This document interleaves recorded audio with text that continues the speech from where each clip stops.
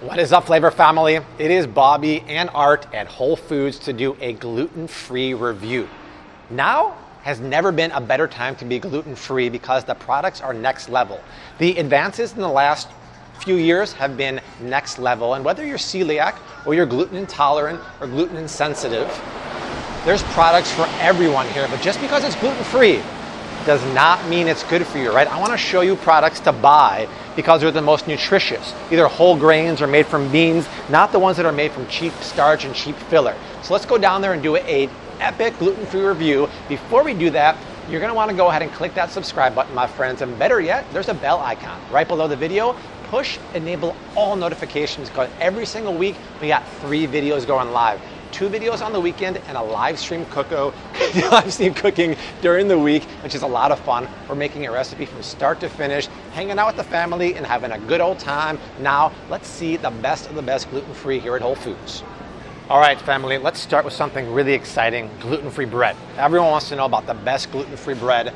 And the thing is, I want to find gluten-free bread that uses whole grain, gluten-free grains, right? Because it's very common that breads and gluten-free products use cheap filler, right? Starchy stuff that isn't whole grain, like rice flour, potato starch, tapioca starch. That stuff is not only cheap and you're paying high prices for it, it's also not nutritious, right? It's a simple carbohydrate that spikes your blood sugar and doesn't satiate your hunger, which is why this is probably the most nutritious gluten-free bread out there. It's Food for Life gluten-free sprouted bread. You might recognize the brand Food for Life. It's the same guys who make Ezekiel. And if you watch my bread review video, this is my top-rated, best-in-class Bobby-approved bread because sprouted grains are where it's at. Sprouted grains are easier for your tummy to digest, and sprouted grains, your body derives a ton more nutrition from them. So the Sprouted for Life gluten-free flax or the original 3-seed is fantastic. The only problem is it's expensive. It's $9.49. Ingredients, though, are great. Sprouted quinoa, sprouted millet. It does have tapioca, which is fine. Sprouted flax, very, very clean. My only problem is it's not the best tasting and doesn't have the best texture, right? And I feel like we live in an age now where we don't have to suffer with that anymore. Gluten-free has gone to the next level now here in 2019. So we can do better, but I just want to let you know this is the best nutrition sprouted gluten-free bread on the planet that I know about. So what is the best gluten-free bread? It's right next to it. And by far, this is the best. It is. By the way, I'm keeping the doors open so the Waldos can't see me. I'm being fogged in here. I'm almost like a superhero. I love it. Waldo? See that? As soon as I say that, the Waldo comes walking at me. This is the best-in-class bread. It is Canyon Bakehouse gluten-free bread. First of all, flavor, top-notch. Texture, just like bread. You will fool anyone. There's no compromising here. The flavor and texture is just like real bread. I've been making a lot of sandwiches and grilled cheeses for Dessi using this. She's on a higher starch diet right now. It's part of her.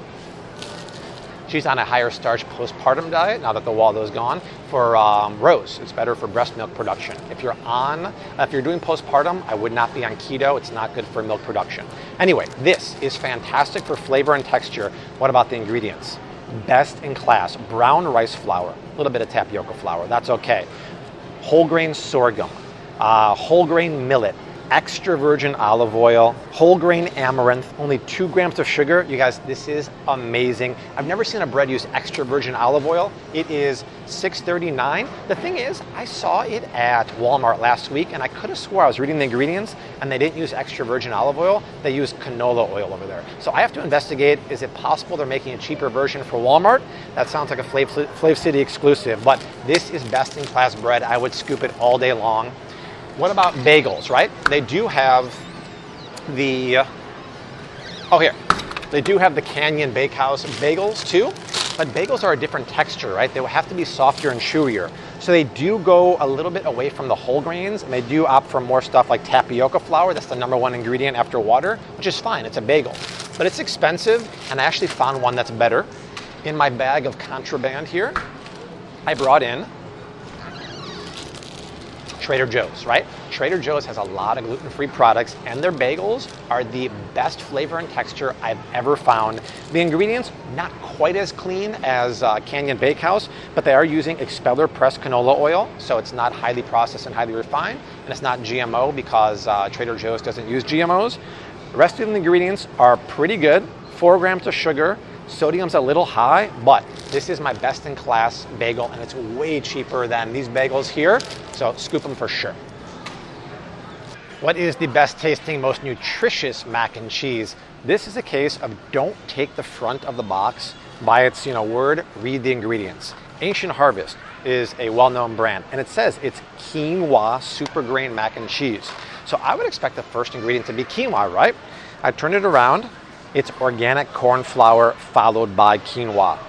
Very misleading, right? Corn is the cheap filler, super starchy, simple carbohydrate that spikes the old blood sugar. They're doing that before the quinoa. I don't like that. And then there's other ingredients I just don't like here, you guys.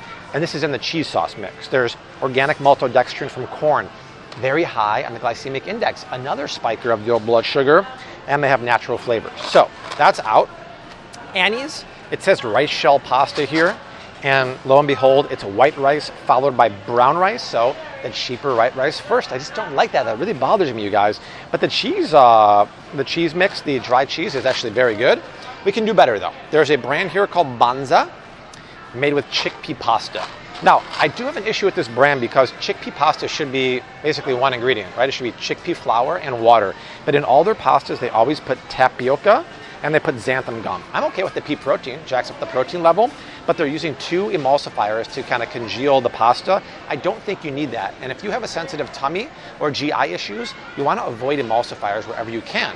You can't avoid them in nut-based milks and plant-based milks. You can't avoid them in pasta. So I don't like the fact they're using tapioca and xanthan gum. So I would put that down. And I would say, once again, from Trader Joe's in my grab bag here, this is the best mac, and you could add your own cheese to it. It's brown rice and quinoa pasta with 2 ingredients, brown rice flour and quinoa flour. This is what you want to see. There's no filler, all thriller. Add a cheese sauce to this, you're good to go, no problem. Yeah. Oh, you need some help? What are we doing here? Putting some crackers back? I want the green ones. Ah, the green ones. Let's see what those are. Thank you. Country Ranch. Really good. And she actually grabbed something I'm going to talk about that's not Bobby approved. But before we go there, Annie's. Annie's is very, very popular. They have good Annie's and bad Annie's. The crackers here, in my opinion, fall under bad Annie's because what did we say about cheap filler and starchy grains? That's all this is, right? The cheddar bunny tails is rice flour, corn starch, tapioca starch, potato starch. All filler, no thriller. This is what you want to stay away from, okay? Now, the nice old lady was reaching for Blue Diamond Almonds Nut Thins, and every one of the nut thins, unfortunately, has natural flavors. Watch my video after we're done about natural flavors. It's another word for artificial flavors. There's nothing natural about it. So I would not buy that. Really popular brand based in Chicago is Simple Mills, and the ingredients are best in class for gluten-free. We're talking about nut and seed flour, almond flours for the other ones, organic spices. My only issue with this brand, they use organic sunflower oil. Well, Bobby, I thought organic is good.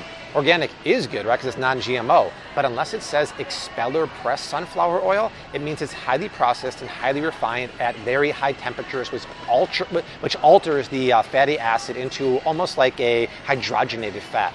So I've looked on their website, I've done research, I can't find anywhere that it says expeller pressed, and trust me, if they use expeller pressed, they put it on here, so that's a super bummer because the rest of the ingredients, top quality. Which leads us to the Bobby approved Mary's Gone crackers. Mary's doing it right, you guys. Not only is every cracker I see gluten-free, but many of them, or this one in particular, doesn't even use oil. It's all whole grain brown rice, whole grain quinoa, pumpkin seeds, sunflower seeds, flax seeds, brown sesame seeds, whole grain city, crispy. Mary has Gone crackers because she must be spending a fortune on these crackers. I mean, they cost a lot. It's $5.69 for 5 ounces, so we're talking about over $16 per pound.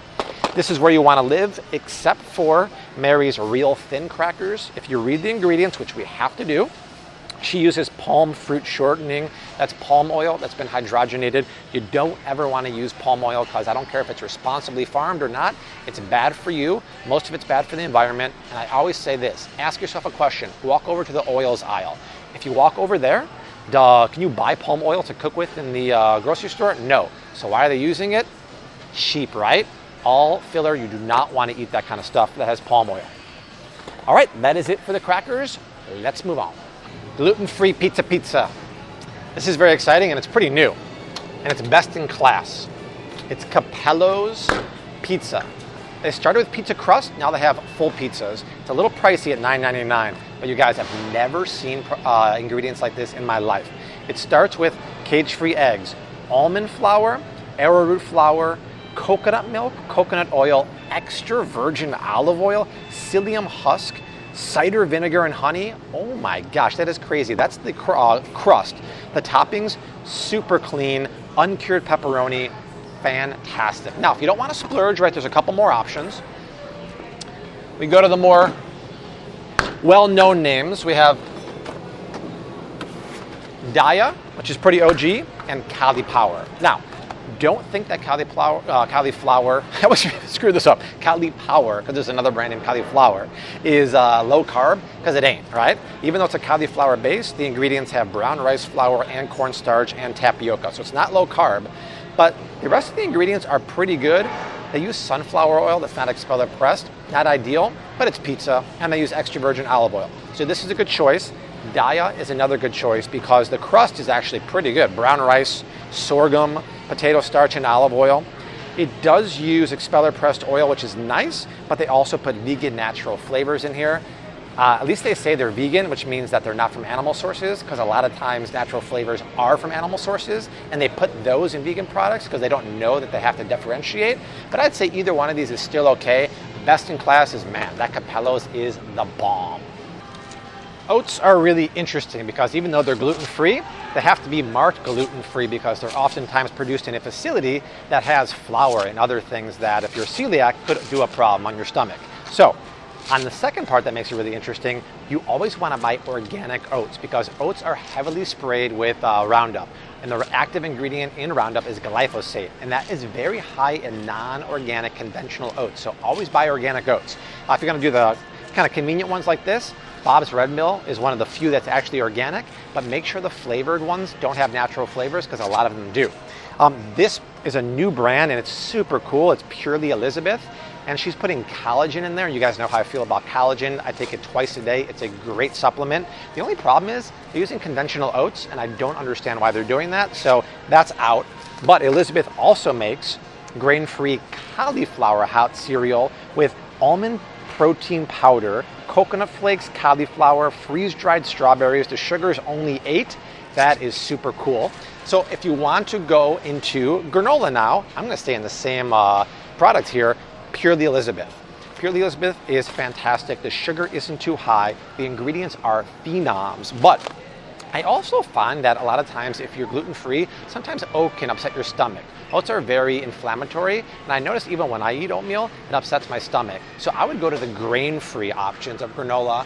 And once again, Purely Elizabeth makes this grain-free granola that has killer ingredients, and this one has collagen in here. Oh no, this one has MCT. MCT oils with organic pumpkin seeds, sunflower seeds, almonds. This is fantastic. Waldo. All right, Waldo gone. So Purely Elizabeth, a fantastic grain-free or even grain option for granola. And then this is new, I haven't seen this. It's called Eco-Friendly Foods Initiative Chickpea Granola with Probiotics. You guys, the sugars are only 4 grams per serving. Every ingredient is organic. Fantastic. And the last ingredient is probiotics. That is a total added boost. It is a little pricey, but that is a fantastic deal. Just when you're buying granola, keep in mind the sugars. They're often very high. These are actually pretty good. Now, taking one step down here for cereals. This is really easy. I have a full cereal review. Check that out as soon as we're done. We go over every healthy and bad cereal out there. And best in class gluten-free for me is Barbara's Puffins. And this is cool because she kind of makes kid-friendly cereals, the peanut butter ones, and it's not too high in sugar at 9 grams, and it is using real peanut butter, right? There's no natural flavors. When you start getting to cereal, they're going to start using more corn flour and stuff, and that's fine, but this is great. All right, and then reaching down here is a really unique gluten-free option called Love Grown, and it's made with beans. Look at the ingredients, you guys. Navy beans, lentils, and garbanzo beans, brown rice flour, sugar, not too bad at 7 to 9 grams per serving. I would go with the cinnamon O's because there's no natural flavors and it's super clean. The chocolate one here, the Comet Krispies, has natural flavors, but they do have other varieties, but a really cool option using beans that is gluten-free. Pasta. When I'm looking for gluten-free pasta, I want to see whole grains or made of legumes and really nothing else. So I pick up that Bonza pasta again, and someone asked me on Instagram, because there's a huge thing of it at Costco, and like I said, it has the tapioca and it has the xanthan gum, which I don't really like because those emulsifiers are not really necessary, but you know, if you don't mind it, a great thickener. but you don't need it in pasta. No. Yeah, see, I got you there. It is a great thickener though, you're right. It's very good. I would stick with something like red lentil pasta. There's one ingredient, organic red lentil. Same thing with POW. I love the branding and I love the name here. It's not only red lentil flour, it also has organic quinoa. I can get behind that duo of dynamic whole grains here.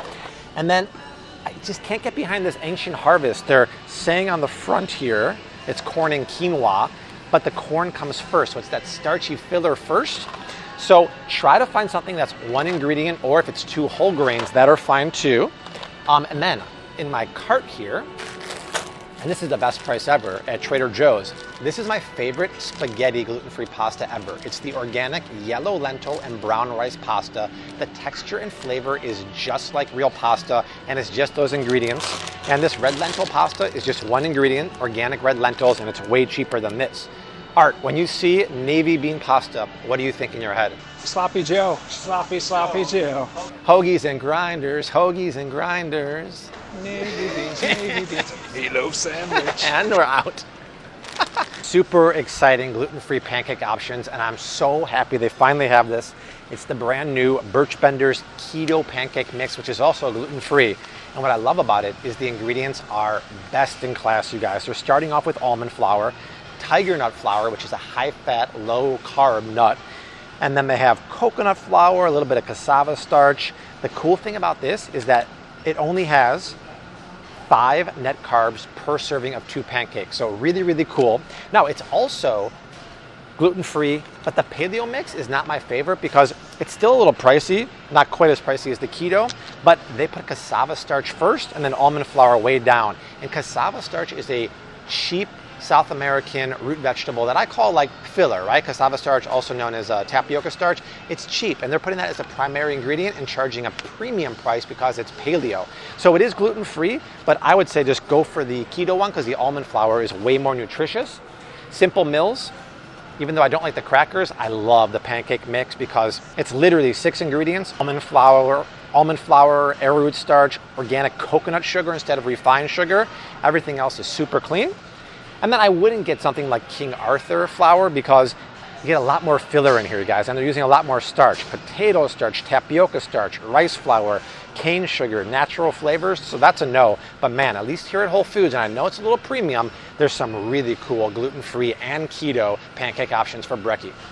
That is it. Art and I just rocked the gluten-free haul like a boss. And keep in mind, once again, just because it's gluten-free does not mean it's good for you. You gotta read the ingredients, you gotta look for whole grains or beans, no filler, all thriller, and you don't have to go to Whole Foods, right? You can find this kind of stuff everywhere. Not all of it, you just have to know how to shop. So let us know where to next. Leave a comment down below. And you guys, these videos are very hard to make. Subscribe, like, share, all those good things. We got 2 more of those hauls going below us right now. But Art and I will see you very soon, and we leave you like we always do. #, keep on cooking, mad love, and peace.